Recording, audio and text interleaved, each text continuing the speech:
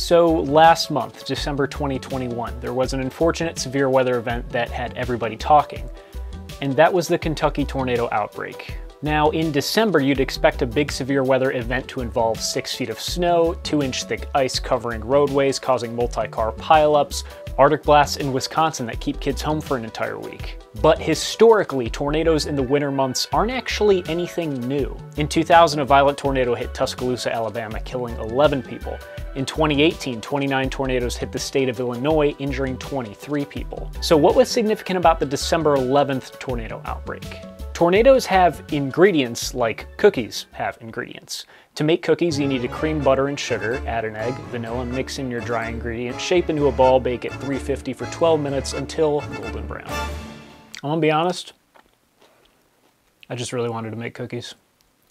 The ingredients for a tornado are moisture, because you can't have clouds, let alone a storm without moisture. Instability, which is the ability of the moisture at the surface to rapidly rise and condense into clouds. And wind shear, which is the changing of winds with height that causes a storm to rotate. These translate into 20 or so parameters shown here. Here's the thing though, not all of these parameters have to be met to make a tornado. If only, let's say, 5 of these parameters are met, you can still have a pretty destructive tornado develop. And oddly enough, the same thing applies to cookies. If you make a cookie just out of peanut butter, sugar, and egg, it comes out both looking and tasting like a cookie. I should be putting cookies in every single script. I don't know what I'm doing. In May, it just so happens that the Midwest gets the maximum moisture from the Gulf of Mexico, capped by maximum dry, cool air coming down from the Rockies, which gives the best chance for all of these tornadic parameters to be in the Goldilocks zone. But in December, it just so happens to occur in the deep south. Here in Cleveland, this December has been unseasonably warm, and I'm not personally complaining. The low pressure systems that swing through Ohio have been passing us a few hundred miles to the north, which means we're getting much more rain and much less snow. Typically with these winter lows, you have warm air to the south and cold air to the north, which is why areas around 100 miles to the northwest of the low center get the most amount of snow out of the entire system. These low pressure systems ride underneath the jet stream, which is why if we look at maps, we can see that, yeah, okay, the jet stream is also a few hundred miles further north when the lows swing through the Great Lakes. Now, the jet stream typically separates cool, dry air from warm, moist air. If it's further north during the winter, that means that moisture from the Gulf is also penetrating further north. And suddenly you get all the right ingredients for tornadoes converging in the Tennessee, Mississippi, and Alabama corridor, also known as Dixie Alley. The prime time for Dixie Alley tornadoes starts in March, but if the winter is unseasonably warm, which it is, you can absolutely get severe weather in the winter months. On December 11th, there were temperatures in the 70s and dew points in the mid-60s in western Kentucky, making it very muggy near the ground. Southerly winds at the surface brought up moisture from the Gulf. There were also breaks in cloud cover so the sun could heat the surface, and the surface could heat the air above it, causing it to rise. This supplied the lift. There was ample dry air above the ground so the air could continue to rise into a thunderstorm. This supplied the instability.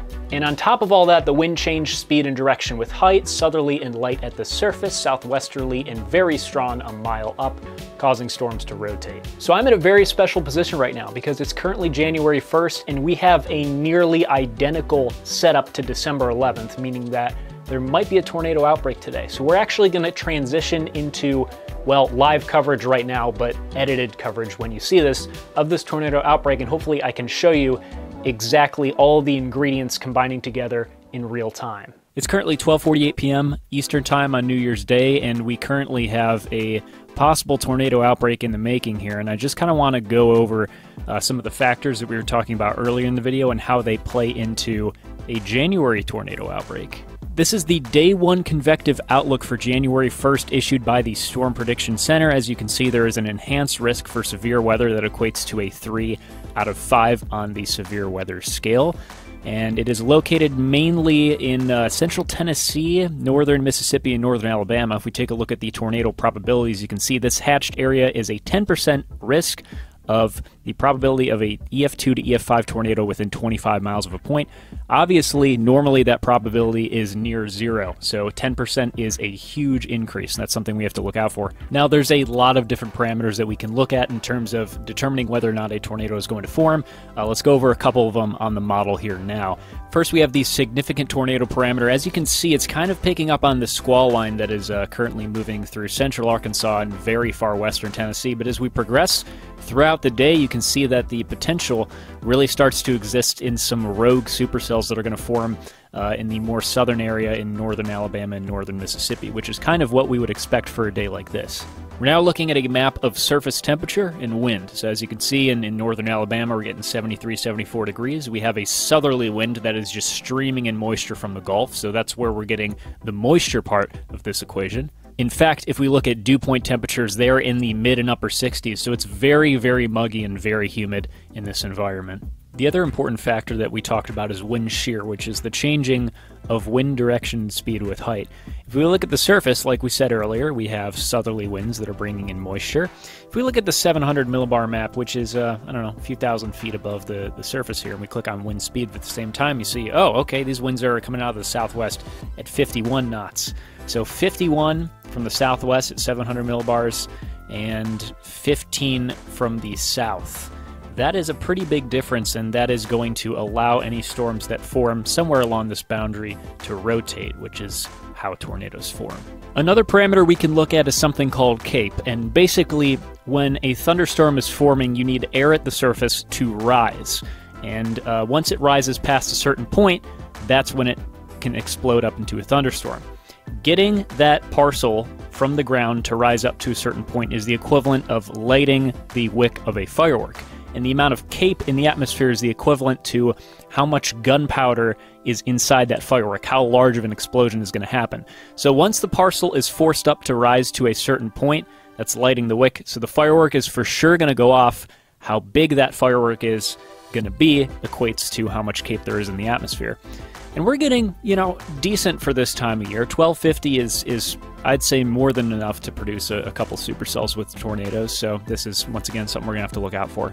So we got our first tornado watch of the day for storms forming east of this line here in central Tennessee. Another really important factor to help destabilize the atmosphere is going to be sunshine, because when the sun heats the ground heats up, and then it heats the air above it, and when that layer of air becomes warm, it can then rise up to the point where it can explode into a thunderstorm. You can view cloud cover on satellite images, but something that we have nowadays in the age of the internet is live traffic cams, and that can give you an actual look at the sky in a certain place.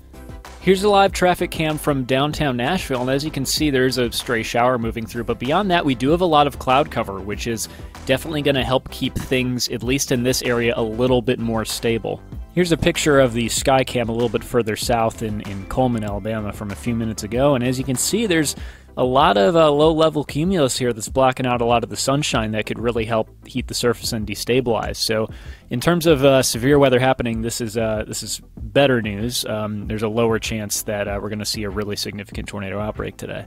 Although none of the thunderstorms looked particularly impressive on radar, the National Weather Service did confirm a few small tornadoes dropped in Kentucky and Alabama. Although we are light years ahead of where we were 50 years ago in terms of weather prediction, it's still extremely difficult to determine exactly how strong a tornado is going to be at a given time.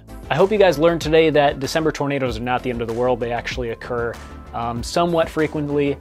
Could they be occurring more because the climate could be warming for some reason? Yes, absolutely. That is something that could be happening. So we got to keep an eye out for that. If you want to help me out, be sure to subscribe, like, and comment. Those are the 3 things you can do to help this channel out right now. See you guys in the next one. Stay safe.